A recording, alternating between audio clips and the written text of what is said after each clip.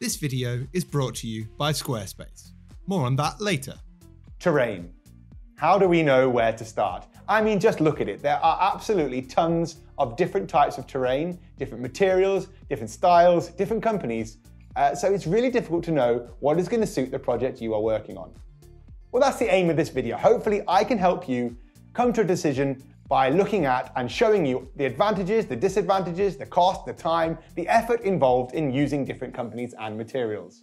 A little bit about me is I run a hobby shop over here, BROADSWORD Wargaming, and I have people in playing all of the time. I've run some big tournaments down at the local hotel here. I've run Blood Bowl events over in pubs.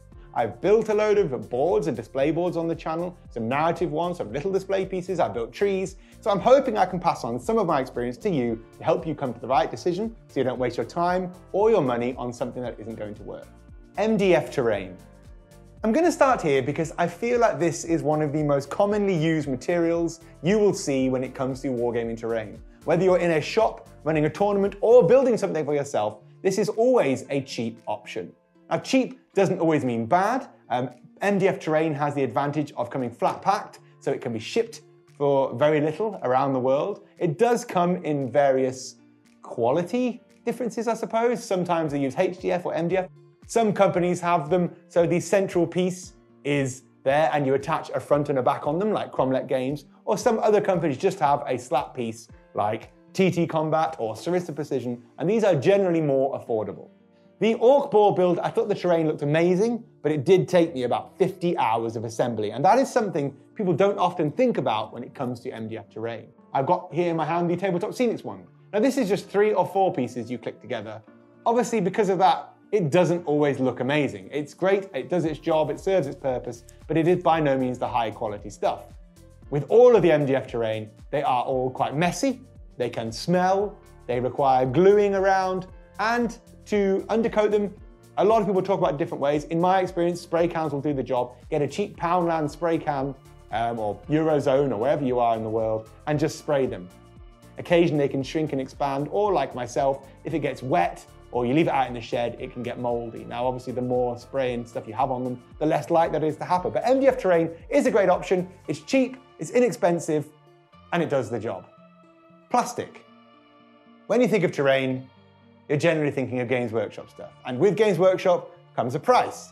And that price is something you're either willing to pay or you're not, and that's perfectly acceptable. I've got Games Workshop plastic, I've got Mantic plastic. Both of these I have worked on quite extensively, and I really like both of them. This is the Ruin City Mantic terrain crate stuff. I really liked it. It's modular, it comes in squares, it has little clippers for like attaching it, and you can build it in any ways you like. You can also take it apart and rearrange it. So when it comes to terrain, you're getting more value for your money from the same piece. Top of the heap really for plastic terrain that you'll know of is Games Workshop. And lately they have been pumping this stuff out for various games, for Warcry, Age of Sigmar, 40k, Kill Team. You can normally find it cheap in the big mega boxes, things like Warcry, where I did the Heart of Gur terrain here. This really is amazing. The Thondia stuff for Age of Sigmar I really liked. Obviously it's expensive, it does require painting and assembly, although it doesn't really smell like the MDF and you don't get as messy from it. I don't know what I need to say about plastic terrain that you don't already know. Other than that, it does look really good. So I think generally this looks better than MDF terrain and is one of the better options, but of course it comes at a price. If you're building a display or a demo board, you may only need 1 or 2 pieces. So that is probably perfect for that. Resin. This is also a mainstay of the Battle Report channels you watch around, I'm sure. And that is terrain from GameMat EU and UrbanMats.com. These are both GameMat EU, these are the only ones I've really worked with, although I have got some other resin pieces, kind of small scatter terrain. How do I feel about resin terrain? Now, all this stuff from GameMat comes pre-painted. That's an advantage, it comes pre-assembled. It is quite heavy, it is quite large, but it does look pretty good. Would they survive a dropping? Generally, yes. I have chipped a few bits over the years, but I mean, I've had this now for 3 or 4 years. I added some rough bits to it and some gravel and rubble. It's good. It does the job. It generally only tends to be 3 or 4 pieces repeated on a board. But if you're just looking for something you can pull out with your friends, have a game on, feel relatively comfortable if it's painted, don't require a lot of work, this will do the job. Is it super fancy? Is it super high end? No. I like it. Personally, it's all down to personal taste. I like it, I don't love it. Although you do find good bundles, price is always subjective. It's down to you what you're willing to pay. So yeah, I don't know what to say about resin terrain other than it's heavy, it's big, and don't drop it. Now it's time for a quick word from our sponsors, Squarespace. From websites and online stores to marketing tools and analytics, Squarespace is the all-in-one platform. It's easy to set up and comes with a ton of pre-built website templates. I managed to add products, logos, and designs in just a few minutes. You could use this to sell your miniatures or terrain, or perhaps you just want a way to help you to stay focused and show off some of your projects. If so, why not make a blog, even if it's just for yourself? Check out squarespace.com for a free trial. And when you're ready to launch, go to squarespace.com/broadsword wargaming to save 10% off your first purchase of a website or domain. Right, let's get back to the video. 3D printed. 3D printed terrain. I have different feelings about this actually. The very first thing I printed was this big mad treehouse, and it didn't require much skill. I've definitely improved since I did this several years ago, but it's still intact, it's still unpainted admittedly, but it's pretty cool. It comes apart, you can magnetize them, it's very good. I bought terrain from myscenery.fr, Forge Lord 3D, Wargame Sceneries. I've also printed it myself from Extalia, and Jim from Artificious Forge has helped me print some too, and I paid for that. Buying 3D printed terrain kind of feels, in the long run, like something you shouldn't do, right? Because you could buy a printer and print it yourself with relative ease. I will have a few things to say about that, and having printed a load of terrain myself for a big tournament I ran a WTC-style terrain tournament. I required 32 tables of terrain. It's like 800 pieces of terrain, basically. Could I print that on my own in a realistic time frame? Absolutely not.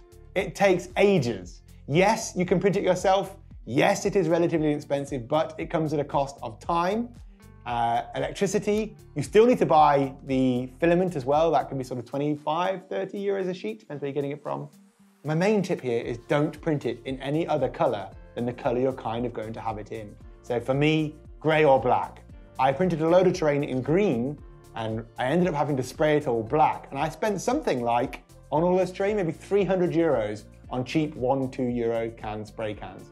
The 3D printed stuff I bought varied in cost and price. Some of this I think probably is quite expensive for what it is you get, although it is very good. The top of the tier Forge Lord 3D stuff was a full table of terrain, but cost me around 250 euros, I think, at the time for a table of it. The My Scenery FR stuff, this is 3D printed Extalia terrain, which you can print yourself, but came pre-painted, came kind of pre-assembled, you just glue a few sections together. If it's just for yourself, for home use, this stuff here is magnetized, so it clicks together quite easily. You can stack this as high as you like.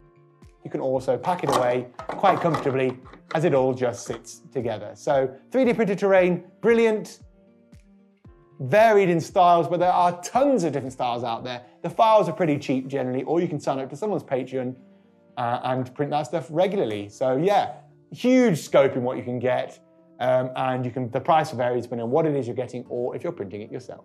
Homemade.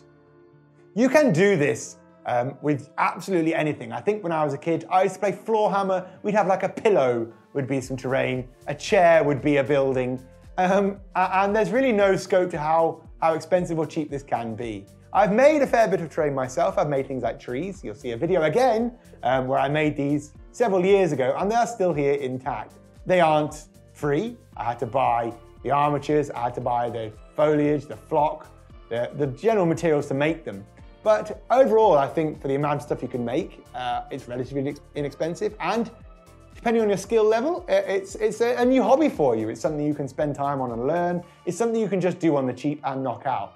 Coke cans, kids' toys, we've seen it all over the years, and these are all different ways you can make the terrain yourself. If you're looking for a professional board, and this isn't something you've done much, it might not look great to begin with, but keep working on it and it will look better. Personally, I don't have a lot of time outside of doing videos to work on terrain myself. I've also got things in store, and terrain you work on yourself might not be as durable as something you can buy, so do take that into account as well.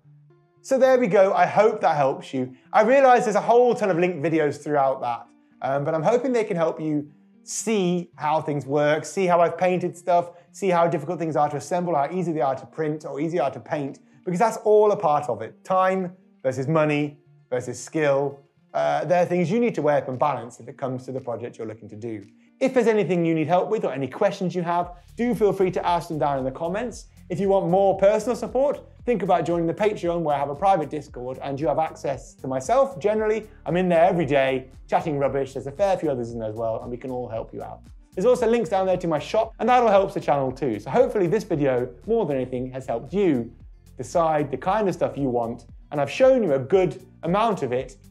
With that, I'm all done. Thanks very much, and I'll catch you in the next video.